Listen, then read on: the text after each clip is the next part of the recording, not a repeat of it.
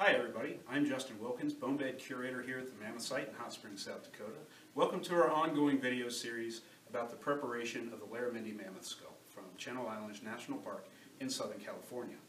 Last week we discussed basically some of the issues with the skull, namely that there was a fracture running through the left tusk. Today we'll show you how we go about removing that tusk from the skull so that we can properly prepare it. So I'm going to give it to Monica Bugby, our project lead on the preparation for the skull here, and she's going to explain what we're doing as we do it. Alright, so now I'm going to start cutting off some of the plaster jacket that's still holding the tusk to the skull.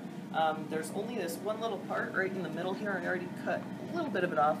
And this part just goes down about to the base of the board there. So it's just one little part keeping it together. Because it's such a tight spot, I'm going to be using just small tools to fit in there. So this is just a little saw that works really well to cut through the plaster.